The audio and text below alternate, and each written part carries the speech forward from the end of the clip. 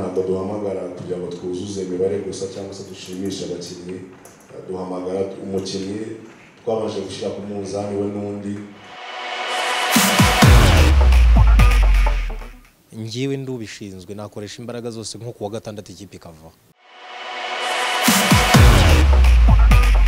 Usanga tutari mu ma equipe akwiye kwitabira kandi rwose ko niko kuri. Uretse ibya bindi byo kuba football harakaruru mu gato yasize ko kuba itungurana. Ngira ngo nabaza gushimira abashoboye kwitabira ikiganiro, nanone ndabasuhuza ndetse n'abandi bose badukurikiranye, Abanyarwanda ndetse n'Abanyarwandakazi bose badukurikiranye bakurikiranye televiziyo aka kanya, aho tugiye kubatangariza gahunda z'ikipe y'igihugu cyane cyane uburyo n'imyiteguro ya match ya Seychelles, imikino ya ijonjora rya mbere ry'igikombe cy'isi. Match uko mubizi yagomba kuba ku itariki ya 2 ariko biza kwimurwa ubuza ku itariki ya 5 z'ukwezi gutaha. Rero natwe ariyo mpamvu uyu munsi twatumije ikiganiro kugira ngo duhamagare ikipe ndetse twahe na gahunda yose y'imyitozo kuko ibizagenda yitoza ndetse n'igihe tuzahagurukira hano mu gihugu. Nta kindi kiduhurije hano no gutangaza urwo rutonde, ngira ngo mubinyemereye nahita ntangira gusoma abakinnyi n'abakinnyi kuri 25. Abazamu harimo Rwabugiri Omar PLFC, akaza Kimenyi Violence Sport, Ndayishimiye Eric AS Kigali. Bamyugariro harimo Rwatubye Abdul, akaza Nisalike Salomo, Manzi Thierry, Fitina Ombolenga, Imana Ishimwe Emmanuel, Utanga Eric, Bayisenge Emery, Iradukunda Eric. Abakina hagati hari Gutera Andrew, Muhire Kevin, Mukunzi Yannick, Niyonzima Olivier, Bizimana Jihad, Niyonzima Haruna na Iranzi Jean Claude. Abatahizamu ni Kagere Medi, Tuyisenge Jacques, Ashizimana Muhajir, Micho Justin, Sugira Ernest, Manishimwe Jabel ndetse na Sibomana Patrick. Ngira ngo abo nibo bakinnyi tuzitabaza kuri match ya Seychelles. Imyitozo ikabizatangira ku munsi w'ejo ndetse no mwiherero muri rusange kuzatangira ku munsi w'ejo. Tuzadukorera imyitozo yacu kuri stade regional Nyamirambo kuko bitewe n'ikibuga tuzakinaho muri Seychelles, natwe twahisemo kuzadukorera imyitozo yacu. Yes, Haruna ni ikibazo kizubajije. Njyaho niba mwibuka neza inshozo twari turi hano, ntabwo nigeze mvuga ko Haruna imiryango ifunze mu ikipe y'igihugu. Ngira ngo n'uwankotinga ayo magambo ni nuko nayavuze, niyo munsi nyasubiyemo. Ikipe y'igihugu ihora ifunguye ku muntu wari wese. Ntabwo nigeze mvuga ko Haruna ibyo birangiye mu ikipe y'igihugu, kandi Haruna ni umukinnyi tuvugana na mbere yuko dukina match ya Centrafrique. Naramuhamagaye turavugana nka kapiteni w'igihugu, menyesha ko ntazamuhamagara.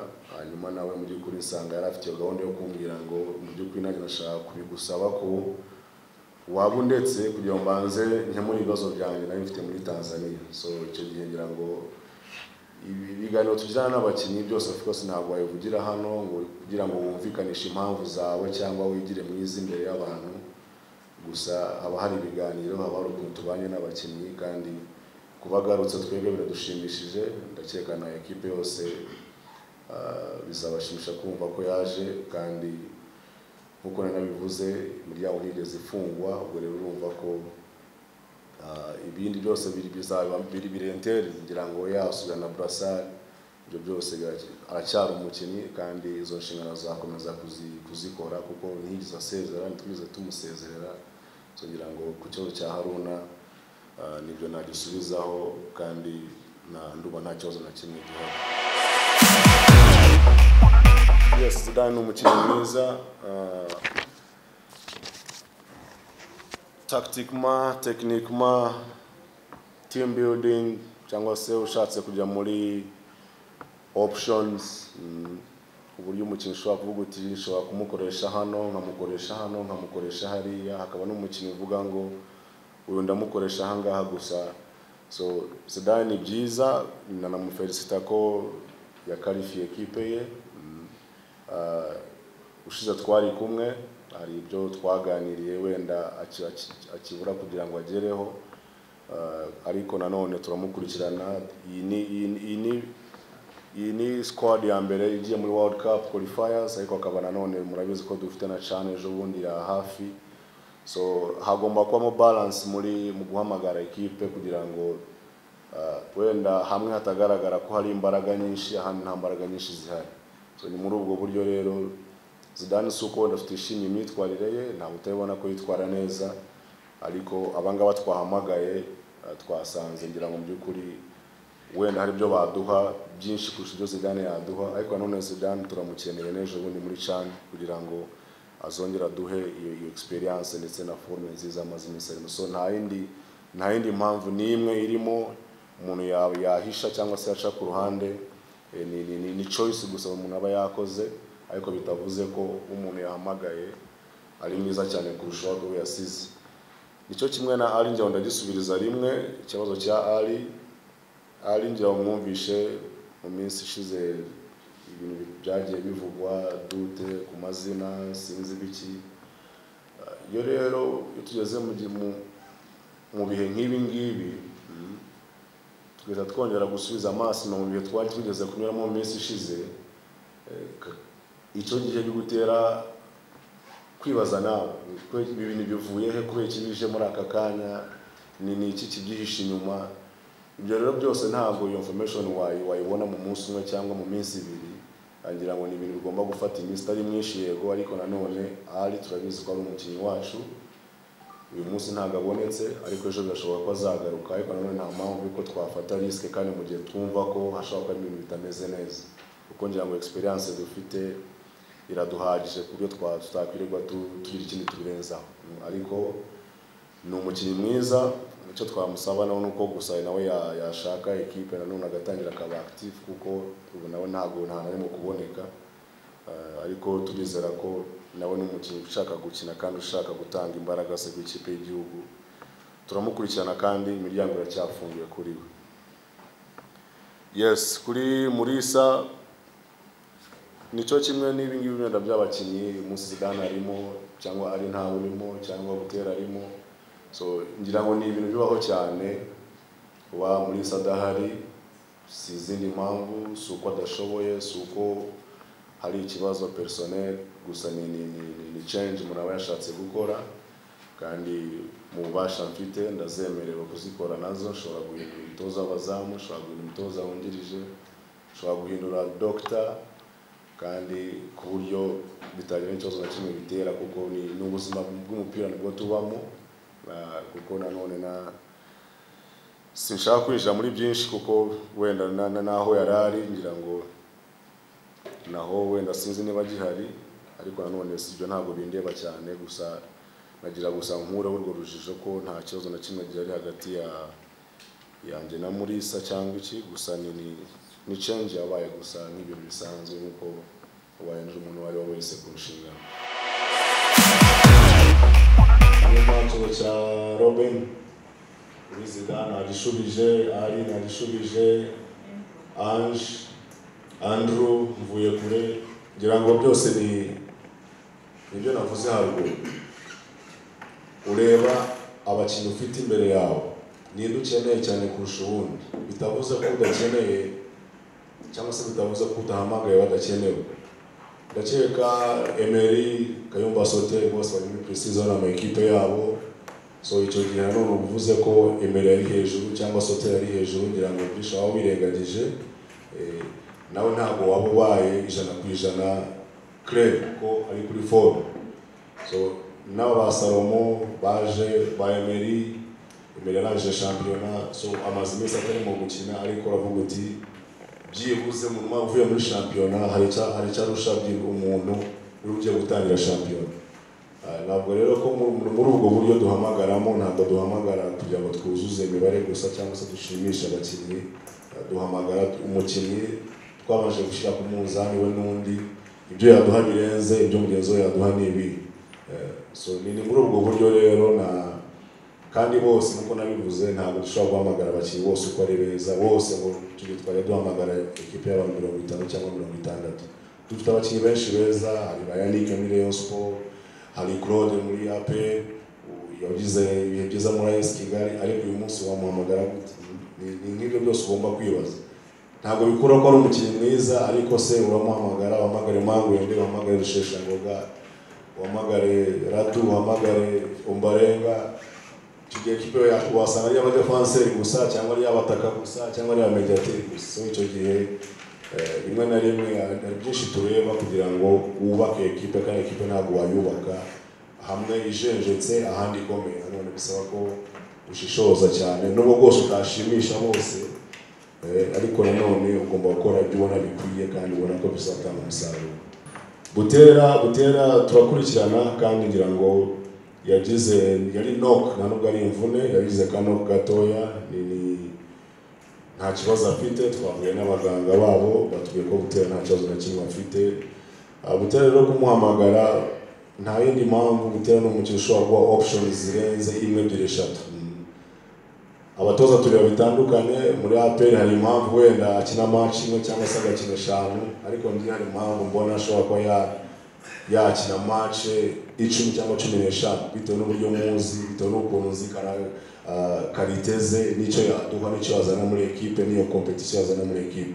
Kandi nanone iyo urebye Butera ni umukinnyi ushobora kuba yaba mwiza offensivement, defensivement.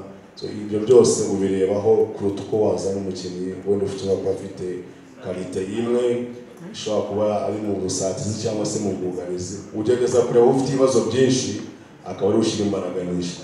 Nyuma rero Butera kumuzana no kugira ngo afatanye na Bakeve Haruna cyane mu rwego rw'ubusatizi, kuko urwego rw'ubwugarizi ntabwo dufite ibibazo byinshi cyane bikomeye, ahubwo turacyafite ibibazo byo gutsinda ibitego, kandi nibyo niyo dushaka kugira ngo dushyire imbaraga nyinshi. Target yacu ya mbere ni ugukuramo Seychelles. Iyo niyo target ya mbere. Hanyuma target ya kabiri urumva ko tugomba dukuyemo Seychelles, tuhita tujya mu magroupe. Mu magroupe byose biba bishoboka, ariko nanone ntabwo ujya mu twirebye mu Rwanda uko mwarimu bivuze, amakipe atanu azahagura mu Rwanda Afurika mu gikombe cy'isi. Dushobora kutajyayo, ndakeka turanajyaho, reka kuvuga ngo dushobora kutajyayo nubwo turanajyayo. Ariko kurenga ijoro ya mbere dukuyemo Seychelles, iyo ni intambwe tuba duteye kujya muri ariya magroupe. Twajya gukina izo match zo mu magroupe. Nanone ku bakinnyi bacu tuzi hirya no hino bakina wenda mu mashampiyona amwe n'amatara akomeye cyane, icyo gihe uvuga uti byibuze ndimo ndubaka ekipe, byibuze ndimo ndaha n'abo bakinnyi exposure, ndimo ndabaha experience, ndimo ndabaha uko gutinyuka no kumva ko byose bishoboka, ndetse no kugerageza kubaha iyo mikino myinshi baba badafite. So ushobora kubonera mu nyungu, ushobora kubonamo inyungu mu ruhande rumwe, cyangwa se ukabihomera muri bitewe n'uko tutashoboye kwikarifiya mu gihe muri icyo gikombe cy'isi. Ariko akenshi uzasanga inyungu wabonye mu gihe uri muri ayo magroupe wakinaga, ugasanga inyungu nyinshi cyane niho zikwiye kuruta uko kujya mu gikombe cy'isi. Rero kuri njye nk'umutekinisiye rero niko mbibona, ntabwo nkubwiye nazanye mu gikombe cy'isi wenda hari ibisobanuro byinshi byagomba kugira ngo ntange, ariko ndebye kuvuga ngo ndakuramo uyu noneho njye mu itsinda ry'amakipe nzi ko icyo nzayakuraho, niyo yantsinda nanjye nkayitsinda ubutaha cyangwa se nkatsinda indi. Kamwe hari urwego rwa experience, hari urwego urimo kugira uha abakinnyi bawe, uha ekipe. Ntabwo biba byoroshye yego, ariko iyo wamaze kugera hariya byose biba bishoboka. Kandi kuko wavuze nawe ibihugu bitanu bizajya mu gikombe cy'isi, wibaza impamvu ibyo bindi byose byirirwa bita umwanya w'ubusa, kandi n'ubundi hazajya amakipe atanu. So gukina ko tugomba gukina, kuko nanone ntabwo wavuga ngo ekipe ntishoboye idakina, ntabwo wavuga ngo abakinnyi ntabwo bashoboye badakina ntacyo bahaye ngo bakwereke ko batabishoboye cyangwa se babishoboye. So dukeneye gukuramo Seychelles nk'uko nabibabwiye, target yacu ya mbere, then tukajya mu magroupe kugira ngo nanone dukomeze duha abakinnyi bacu wenda batarashobora ubushobozi bwo kujya mu mashampiyona meza kugira ngo nabo mu by'ukuri bagerageze bazamura urwego rwabo ndetse tune-expose n'impano zabo. So ikijyanye na priorities nk'uko wabivuze nibyo ubu ngubu icyo tureba cyane wenda turimo turavuga Seychelles ariko shani nayo irimo irakomanga kandi irimo irakomanga. Byansubiza inyuma gatoya no muri eliminatwari z'ubushize ngira ngo twashaka kujya muri iriya kandi twarabyifuza kuko twari tuzi ko amakipe bamaze kwiyongera umubare, twari tuzi ko bishoboka ari nako tumva ko twabiharanira tukabigeraho, ariko akenshi uko ubishaka siko bikugendekera. Iyo utangiye urugendo bitandukanye no kutararutangira. Iyo umaze gutangira urugendo rw'uhura n'imbogamizi zirimo ukagera umenya ko urugendo rworoshye cyangwa se urugendo rukomeye. So twararutangiye waradukomeranye, niyo mpamvu twagiye muri kandi, ariko n'ubu kuri iyi nshuro ntabwo najya kure kuvuga yuko ntabwo dushaka gusubira muri kandi. Turashaka kujya muri kandi, iyo target turayifite, turimo turashaka icyo kujya muri kandi. Uko byagenda kose tuzabikora, byongere byange cyangwa bikunde, ariko tuzabihatanira. Cyane yo ni nk'itegeko kuko gukuramo Ethiopia directement tujya muri shaka. So iyo ntavuze ko ari priority na mu by'ukuri n'irengagije byinshi. So targets zacu cyangwa se priorities zacu cyane njyewe zibona mu rwego rwa CHAN ndetse na CAN, ariko igikombe cy'isi byo ni decision umuntu ni open debate umuntu yashyiraho, umuntu wese agatanga ibitekerezo uko yabona nk'uko abyumva, ariko nanone mu mupira nta kidashoboka, ariko nanone twabonye ko nanone kudashoboka bisaba bijyana no kwitegura. So ngira ngo rero nicyo nasubiza kuri icyo kibazo cya priorities dufite ndetse n'ibyo tubona bishoboka cyangwa bitashoboka. Titi Thierry ni ikipe y'igihugu Amavubi imaze guhamagarwa abakinnyi 25. Wowe hari icyagutunguye, hari izina ryagutunguye ritajemo cyangwa se ryajemo ryagutunguye? Ya navuga ko hari abakinnyi kubera ko na shampiyona itari kuba ubu ngubu harimo umuntu yareba cyane ku bakinnye Sekafa, akareba ku mikino ya CAF yabaga. Izina navuga ko umuntu yavuga ngo ryabuzemo ni Nsabimana Eric Zidane, ukinnye ikipe ya Kigali. Twaramubonye uburyo yasoje igikombe cy'amahoro, twabonye uburyo yitwaye yewe no mu mukino baheruka gukinamo na KMC mu gihugu cya Tanzania. Ariko rimwe na rimwe hari navuga ko kuba atahamagawe ntabwo igitangaza cyaba kirimo, kubera ko n'ubundi poste ye ifitemo abakinnyi benshi basa nkaho bayigonganiramo. Yewe navuga ngo byaba byiza kumutegereza ku mikino ya CHAN kuko ko hagomba kuba umukino wa Ethiopia mu minsi iri imbere, nawe navuga ko azaba ari umwe mu bakinnyi bategerejwe, kuko kuri poste ye ubundi twetegereje ko hajya hamagarwa ari Nyonzima, ariko hari ntaho hari. Navuga ko mu by'ukuri nta mukinnyi wabuze, cyane twibuze ku ikibazo cy'umukinnyi wabuze. Iyo shampiyona iba ihari tuvugana ngo imbere mu gihugu hari umukinnyi utabonetse, gusa nko kuba navuga nko guhamagaga kwa Yannick, navuga ngo babitunganye kubera ko keretse n'umutoza niwe wakurikiranye cyane Yannick, ariko biragoye kumenya Yannick aritwara gute. Mu by'ukuri nta rezita dufite za Yannick. Mu bakinnyi 25 bahamagawe, abanyezamu 3 ba myugariro benshi, abakinnyi bo hagati benshi. Titi mu gihe dusigaranye benshi bagaprefera ko cyangwa se benshi bagatanga ibitekerezo yuko hagakwiye kuba hamagawe wenda bari munsi ya 25 bijyanye n'igihe dusigaranye, niko bibona? Ubundi niba wenda sinzi niba hari amategeko yihari yagenga ya majonjora y'ibanze, ariko ubundi mu mategeko ya FIFA usanga bakoresha abakinnyi 23 uzayibona yaba kujya mu gikombe cy'isi n'andi. Aya mu majonjora y'igikombe cya Afurika akenshi navuga ko barakinnyi 23 n'ubwo wenda umutoza avuga nzajyana abakinnyi nka 20 nibo nzajyana. Ariko ahangaha impamvu nashyikira ko bahamagara abakinnyi nk'aba ngaba ni ukugira ngo hagira umubare munini w'abakinnyi b'imbere mu gihugu baza kuba baguma, kuko leta ikurikiye Ethiopia nta mwanya uhari, kuko nta shampiyona izaba yabaye, nta yindi mikino mpuzamahanga abakinnyi benshi hano mu Rwanda bazaba bagize. Navuga ko harimo no guteguramo Ethiopia ku mubare rero, navuga ko nta kibazo gihari, kuko n'ubundi twe tumenyere ko bahamagara abakinnyi nka 30 nk'igihugu kiri mu ntambara. Ubu ngubu navuga ko n'abakinnyi beza bo kuba bareta ni transition ntori buze kubamo kugira ngo bajye muri Ethiopia. Titi, amarushanwa u Rwanda ruri gushaka amatike yo kuzajyayo CHAN, igikombe cya Afurika 2021, igikombe cy'isi kizabera muri Qatar, birakwiye kwikosantra aho hose cyangwa u Rwanda rwagakwiye guprioritiza kimwe?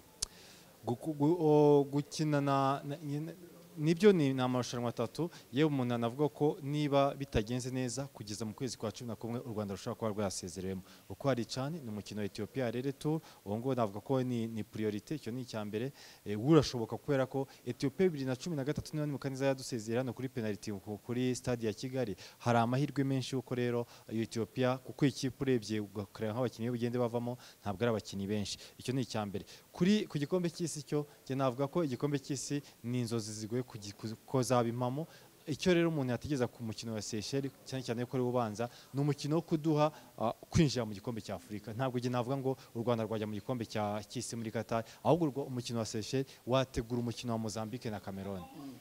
Ndayishimiye Eric Bakame, Haruna Niyonzima, Ernest Sugira amazina agarutse mu kipe y'igihugu nyuma y'iminsi batarimo ni iki bivuze Titi? Kuri Sugira ntekereza ko Sekafa yari mbi ariko ashobora kuba agize amahirwe y'imikino ya gisirikare kuko ne ruteza mu mikino ya gisirikare mu gihugu cya Kenya niyo navuga ngo wenda imbaraga cyane zikuye mu gihugu cya Kenya cyo navuga kuri Sugira biramusaba kongera gukora cyane kuko hano afite amahirwe yo kuba ashobora kugira abandi bakinnyi benshi bashobora kuba babikora ashobora kugira Kagere ashobora kugira Jacques Tuyisenge ariko noneho iyi match ya Seychelles imuhe gutekereza kuri Ethiopia kuko kuri Ethiopia ni umuntu uzabahanzwe amaso kuko ugiye kureba muri barutezamu warangaha biraza kuba ngombwa kwenda mu guhamagara ikipe izakina Ethiopia guhamagarwa abandi bakiri nk'aba reka mvuge ngo Yannick Bizimana haze guhamagarwa abandi basore wenda navuga ngo bari aho ngaho barage aha ngoro azaba n'umundi ari mukuru wabo kandi asabwe no kwita atanga umusaruro. Kubera Haruna Niyonzima we navuga ko nayo nta mikino iyi mikino iragoye cyane cyane ko ntabwo tugeze tubona imikino abakinnyi bakini amarushanwa atandukanye bagiye bakina ku buryo rero kuri Haruna nagaruke nawe Seychelles bakanya gatoya ubundi tatekereza cyane cyane ku mukino wa Ethiopia kuko none araza kuba ari ntikeza kira amahirwe yo gukina cyane ntekereza ko ashobora kuba yakiniye niya abwo yabiyo muri Sudani ubu hashize imyaka hafi 10 n'umwanya wo kongera kwitekerezaho mu rugo rero uko agomba kwitwa. Auguste, abakinnyi 25 bamaze guhamagarwa Mashami Vincent yabatangaje hari izina rya gutunguye ritarimo hari ryajemo se ritari kwiye kuri wowe? Urakoze ntabwo navuga ko wenda hari izina ritajemo ryantunguye cyangwa se rijemo mu buryo butunguranye ahubwo umuntu yakwishimira ko wenda babantu dufata nk'abakadre ba equipe nationale barimo bagarutsemo yabo Bakame yaba Emery yaba Haruna abakinnyi bazi national bamaze kugira ADN yayo mu byukuri kuba bagarutsemo naho kuba hari abatajemo ikipe y'igihugu niko bigenda buri gihe hari abakinnyi bahamagaruka gutinguye ku cyataje muhere kuri Brazil kugeza no kuri Djibouti ushobora gusanga ariko bigenda ahantu hose rero navuga ko agitunguranye kirimo nibyo abantu bari kugaruka kuri Zidane cyane Faustin Bishira ariko nabo ni abakinnyi beza gusa nyine muri no myaka nk'ibiri ishize utabonye ikipe y'igihugu cyane icyo ni kimwe ariko kandi bataragera no kuvuga ngo utagaragaye muri iyo kipe y'igihugu mu buryo buri consistent bisaba ngo ube wazamura urwego uturika koko abantu umuntu abona ko ugeze ku rundi rwego navuga ko rero nta deception ku mukinnyi wari wese cyangwa se no kubakurikira umupira ndetse nta na excitement ya hatari ko hari runaka waje wenda abantu batari biteze mu by'ukuri kuko umutoza wenda twanakimajeho icyo twadutegereje no kumenya niba hari abakinnyi bakina ku mugabane w'Uburayi bavukiye hanze ari bose bashobora kuza muri eno equipe ntabwo baraza ariko haratanga icyizere ko wenda bashobora kuzaza mu minsi iri imbere. Kuri wowe ukurikirana ikipe y'igihugu muri aya marushanwa yose tugiye gushaka itike yo kuzakina CHAN qualifiers, CAN qualifiers ya Cameroon, World Cup yo muri gihugu cya Qatar, igikwiye kuza imbere y'ibindi niki aho dufite imbaraga dukwiye kuzishyira zacu ni hehe? Obviously ni mu gihe no gushaka itike ya CHAN no kuyijyamo ndetse no kurenga amatsinda kuko ibyo byose twabikoze mu minsi yashize kandi dufite ubushobozi y'urebye mu byukuri navuga ko u Rwanda mu bihugu 16 urebye muri CHAN kuba rwaburamo byaba ari igitangaza ariko ubundi muri CHAN tugomba kugaragaramo byanze bikunze kuko twarabikoze kandi zone turimo iduha amahirwe kibino ko twari kuba nko muri zone yo muri West cyangwa Barabu aho byari ko ari ibindi ariko zone turimo n'ubundi turabizi ko nyuma ya Uganda u Rwanda rwo rukurikira generally muri iyi zone ubwo rero navuga ko cyane bagomba kuyitekereza, bagomba gukora bagishaka gusubiramo kandi urebye icyo nakwita nka indisi za football, ibintu ushingiraho. Dufite abakinnyi bangaye bakina mu shampiyona akomeye, shampiyona yacu iri ku ruhe rwego, amakipe yacu yubakitse ate, umupira wacu ubakitse ute, abakinnyi dufite bakozwe bate, byose iyo bikombinye usanga tutari mu ma equipe akwiye kwitabira kandi rwose ko niko kuri. Uretse ibya bindi byo kuba football hari akarurumu gato yasize ko kuba itungurana, ni icyo ngicyo cyonyine. Igikombe cy'isi cyo n'umutoza yavuze no gushakamo indi experience buri munsi umuntu arayishaka, ni nko kwiga buri munsi. Bagiye guhura n'abakinnyi bakomeye, batinyuke cyane, bazamure urwego, bamenyere pressure yo gukina ku marushanwa yo hejuru. Nicyo kintu avuga ko bazakuramo cyane, n'abakinnyi bashobora kwigaragarizamo bien sûr. Tugiye mu matsinda, ni handi televiziyo zikomeye ziza kwerekana imikino. Ari igihe ujya kubona agakinnyi kamwe ikipe muri Zambia akabonye, muri Afrika y'Epfo, muri Kenya akigendera akibonera amahirwe. Ni icyo ngicyo navuga ko cyo gukura mu gikombe, gushaka mu majonjora y'igikombe cy'isi. Ernest Sugira agarutse mu kipe y'igihugu. Augustin, ijambo rimwe kuri uyu mugabo, ni umugabo wari ubikwiye mu minsi mikeya bamaze mu gihugu cya Kenya mu mikino ya Sekafa. Hari icyo yatweretse cyagakwiye gutuma cyamuheshaga uburenganzira bwo kuyizamo. Ahubwo nawe arimo bona nibagiye, nabo nakwita nk'abakadre, ngira ngo natanga urugero nko kuri Olivier Giroud. Muri club ntago ari umuntu uhambaye, ariko yageze mu ikipe y'igihugu hari ikintu akora ukakibona. Ntekereza ko Sugira nawe umuntu utsindiye ikipe y'igihugu kenshi mu myaka vuba, hawe na Jacques nibo balidinze mu kubona ibitego. Iyo ari muzima rero Sugira mu ikipe y'igihugu, ntekereza ko igitego ashobora kukibona, kuko abantu bakwiye no kumwubahira ko n'umugabo wa grand rendez-vous, hamwe bikomeye igitego ashobora kukibona. Navuga ko rero yarakenewe kuzamo, igisigaye nuko nawe agomba gukora akazamura urwego akagera ku yindi niveau. We ubufatanye bwe na Jacques na Kagere uzinjiriza cyane ikipe y'igihugu. Staff technique yahindutse, umutoza muri Sajimi yavuyemo, hajemo Habimana Sostene. Hari impact positif biri bugire ku kipe y'igihugu? Staff ngiye navuga ngo abakorana bose si ikibazo, ahubwo ibyo bahabwa kugira ngo bakore akazi kabo, condition bashyirwamo, ibyo basabye barabihawe se. Ntekereza ko aricyo gikomeye cyane kurusha kuvuga ngo kanaka yavuyemo ubundi arimo, kuko bose n'abatoza beza. Impinduka rero umutoza nko yabivuze nawe afite uburenganzira bwo guhindura ibintu ko abona byavantage ya equipe muri rusange, atari inyungu ziyo ahubwo ari inyungu za equipe. Kuba yabikoza agahindura kuriya, ntekereza ko afite impamvu. Ikiza nuko abahare ahubwo bumvwa, kuko dufite ikibazo cyo kutumva abatekinisiye mu Rwanda. Ni nicyo cyonyine, nibigikemuka bakora nta kibazo. David Bayingana, abakinnyi 25 barahamagawe mu kipe y'igihugu Amavubi baratangira camp. Kuri wowe hari cyagutunguye mu bahamagawe? Ikipe y'igihugu ntibura buryo utuntu tumwe na tumwe, cyane cyane ko ari selection atari club. Ariko nyine nk'abantu dukurikira umupira, hari igihe wibaza kuki runaka yasigaye, kuki yasigaye, cyangwa undi mukunzi w'umupira. Nanjye nabonye ikipe ndemeranywa nayo nanjye hafi nk'ijana%, uretse kutabyemera byose ngo birangire nk'undi wari wese. Commentaire abari nyinshi, hari abakubwira bati kuki runaka yagiyemo hasigaye uyu. Nanjye nibazaga nka Faustin kuki ntamubona kino imikino ya Confederations Cup muri Buildcon, hakaza Zidane uko yarameze neza muri AS Kigali. Ariko ubusobanuro bw'umutozo ukabona n'ubundi arakubwira ati biraterwa n'imikinishirize. Imikinishirize ni idesida uburyo bahamagara, kuko ntago abakinnyi bose bahamagarwa na none bishoboke. David, hari izina ryajemo ryagutunguye wowe? Ntabwo nari niteguye nka Mico, urumva kuko nawe yaramaze igihe gutyo.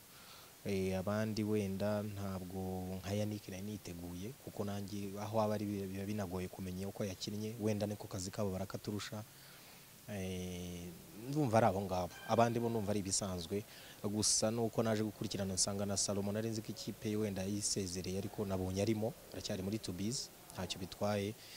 Ariko nanone ibyo batwakora byose ntaho kwirengagiza ko ya experience no guhamana groupe runaka nabyo bisabwa. Gusa kuyihamana nanone idakina byo nanone ntago ari byo umuntu yagenderaho. ariko urabona ko 80% ni ya kipe n'ubundi isa nk'iyagiye ikina ya mikino itandukanye duhereye no ku mukino wa Cote d'Ivoire baheruka gukina. Senior players bagarutsemo Haruna Niyonzima captain equipe y'igihugu, Sugira Ernest twatumaze iminsi tutamubona, Ndayishimiye Eric Bakame twatumaze iminsi tutamubona, bivuze iki David amazina kugaruka muri national team?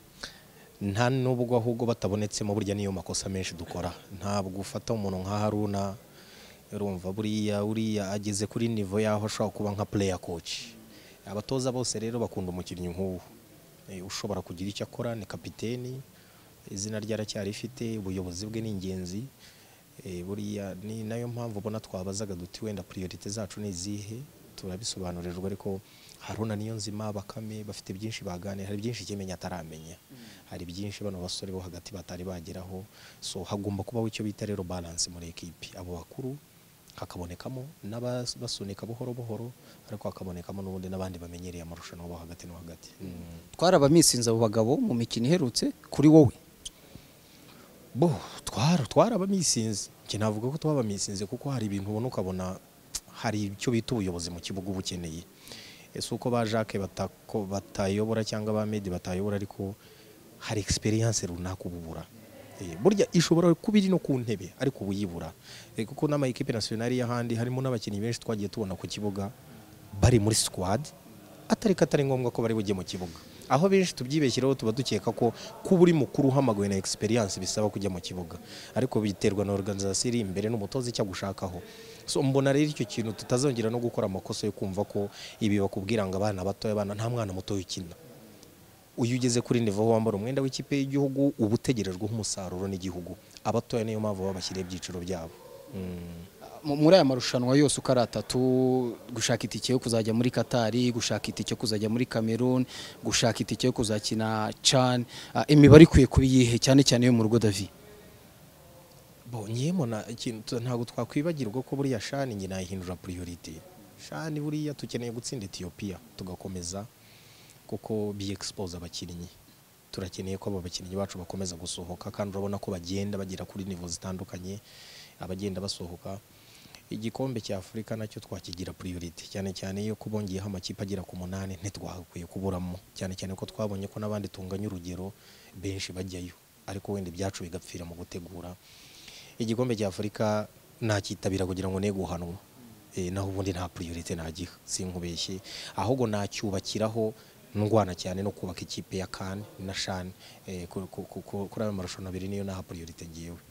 Ese igihe cyo kwitegura, igihe cy'imyiteguro u Rwanda tuba dufite David, ubona kiba gihagije ku buryo ayo marushanwa twayajyamo? Ni igihe gipfuye cyane, nta kintu dushobora gukora. Akenshi ne dukomeza imyiteguro nk'iyi, babyemere babyange ubyakire mu buryo burebure cyangwa ubugufi, ntago bibaho. Nukuvuga ngo umukino wa Seychelles mashami cyo agiye gukora, agiye gukina umukino wa gishuti urimo competition. None se urabona ikipe y'igihugu iri mu mayira abiri, bari muri pre-season bamwe, abandi batangiye championnat, abandi basoje championnat. Isi abo bakinnyi bose bahuriye muri groupe imwe, uramenya rundi iri imbere yundi, ko sezo zitangira uramenya Meri Bitera rinde, ko Kagere nawe championnat bitaratangira, ko Jacques nawe akigira gutya muri ibi ngibi, ko uramubona Muhajiri muri Emirates nibwo akicazamo ibirenge. So n'ikipe iri makajagaro kuntu ndavuga mu uko abakinnyi bahagaze. Ubimenya gute rero? Ni umukino wa gishuti utegura, amaso y'abatoza akareba, ntibigukange ubona izina Salomo kumbe tsira riri hejuru, ntibigukange ubona Muhajiri ari hariya kumbe Keva muri hejuru, ariko se bazabamenya ate? So ibintu bitarimo kwitegura buri gihereza riti bambe, mu gihe cyose tudakosoye icyo kintu nta ntambwe mbona ngiye dutera. Niba nkumva neza urutanga igitekerezo, wasaba ko ikipe y'igihugu byibuza gukina umukino wa competition bagakwiye kubona byibuza imikino nk'ibira gishuti, cyangwa se waba muki ukaba umukino umwe. Ntidufite umukino wa Seychelles, reka nguye nk'urugero, ushobora gusaba match na Taifa Stars, urumva ikipe wenda urabona yahamagawe barajya muri camp, ngiwe ndubishinzwe nakoresha imbaraga zose nko kuwa gatandatu ikipe ikava ikajya gukina umukino wanje wa Taifa nande na ikipe ya Taifa Stars ku cyumweru. Kuwa mbere nkabyuka nerekeza he Seychelles, kuwa kabiri nkamenyera ikire, kuwa gatatu nkitoreza kuri stade nyirizina, kuwa kane nkakina umukino nkayitangaruka gukora ituru zirahita zikurikira amatariki 10. Iriya match bayibonye yanabafasha cyane, siyo yonyine n'urwo rugero ntanze. Ushobora no gusaba Kenya, ushobora no gusaba iyo ari yo yose, ariko ibyo kuva hano bakagenda ngo bagiye Seychelles gukina ntabwo ari byo, birakenewe ko bitegura kurusha ibyo tubona ubu ngubu.